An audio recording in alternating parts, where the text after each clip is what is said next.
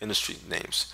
And you can treat this to be very similar to how you see BGP confederations, where you may have, a few span tree networks, but then you have smaller span tree networks within those networks. So it kind of makes it more like confederations. But overall, rapid span tree is what you use. It's just really a simple one-line command that you input, and the span tree operation is automatic. It just takes place. It is also recommended not to disable span tree. The most common thing that people say is, well, span tree is slow, I need to disable it. How do I do it? You really can't disable it though. Well, when people say that it's slow, basically it's coming down to the next thing, which is the span tree states. That whenever something is plugged into a port, you're going to see that it's going to be like this little orange color, this little amber color. And during this time, it's going through like this 30-second phase, in typical cases in terms of PVST, where it's listening, it's learning. And during this process, you have no network connectivity. After this process completes, it will put that particular port into a forwarding state where you can forward, data, traffic, that sort of thing, or it puts into a blocking state to prevent loops on the network. So what you can do is, for servers or desktops or anything that's a node device, you want to enable a feature called port fast. And port fast, or if you enable it, anything plugged into that port automatically goes into a forwarding state. That's it, you're all done. So do not disable span tree. The question or the concern is the ability to use port fast to make all the appropriate host ports automatically forwarding upon connection. It's not recommended. One of the dangers besides BTP, but with span tree, is the very painful thing called broadcast storms. That when span tree is disabled and when something's plugged in and it's trying to broadcast information on, I'm trying to know how to get from point A to point B, and it's going to start building up its CAM table. A lot of forwarding happens, and doing so, resources are consumed in terms of CPU. And that's an example where networks completely go down. I mean, I've seen broadcast storms happen, and within seconds, the entire network is inaccessible. And it's funny though, because this is definitely the Achilles heel for a lot of network engineers, is span tree. They are frightened of span tree. They want to do layer 3 as much as possible. And I don't blame them. I mean, that definitely makes sense in a lot of cases. But the issue is knowing how to configure span tree and some of those protocols behind it. One thing to know about span tree is that span tree happens per VLAN.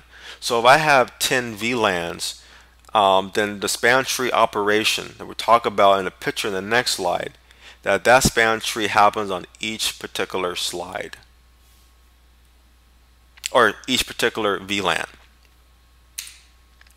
So this is an example up here, very quick, that this is here. You have two switches back to back. Here you can see that there is no loop involved. They're just directly connected. Below here we see 4 switches kind of connected together, and they are participating in a loop. So span tree will notice this, and it will do its appropriate operation to start blocking down these ports, or one particular port that's going to break the loop. For example, it may say that this particular port needs to be blocked. So some of the span tree components are this: that all these switches, upon startup, they all have what we call a bridge identifier, or a BID, that consists of a priority, and the default priority is 32768, and they all have a MAC address. So basically, the lower priority or lowest MAC address is chosen for some of the following. During the span tree operation, the first thing that is chosen is a root bridge. And the root bridge is basically deciding a single switch. What is the single switch? That would be the root bridge, the root of our particular span tree network. And this is happening again per VLAN.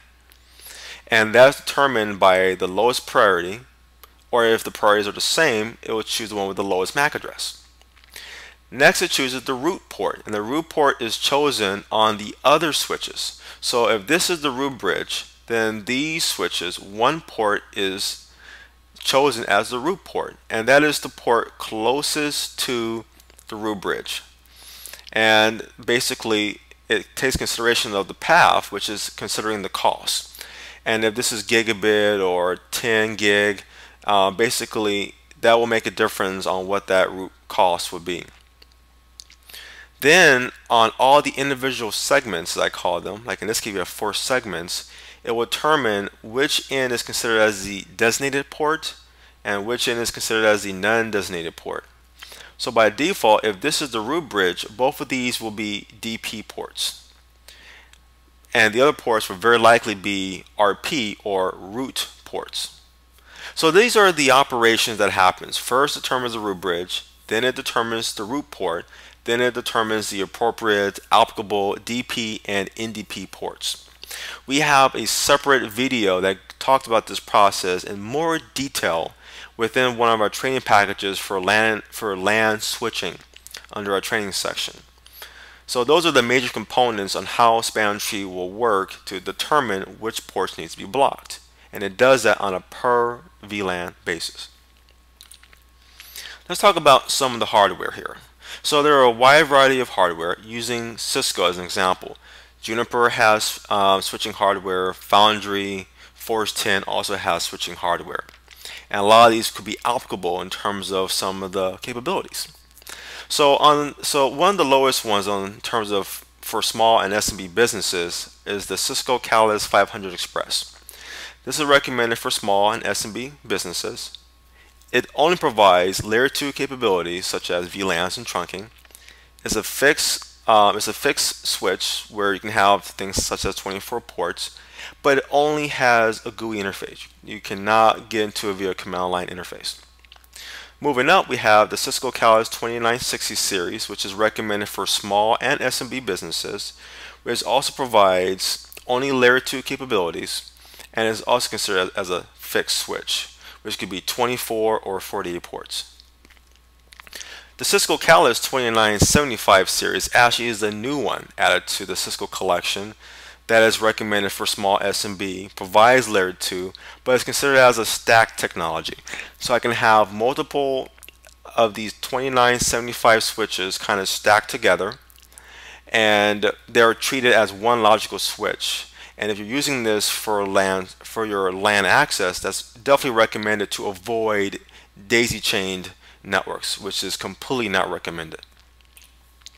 Moving ahead, we have the Cisco Catalyst 3560 series, and this is probably more aimed for SMB or medium. It doesn't mean that a small business cannot use this, but what makes it unique is it has layer 2 and also layer 3 capabilities, where I can do routing such as EIGRP or even OSPF.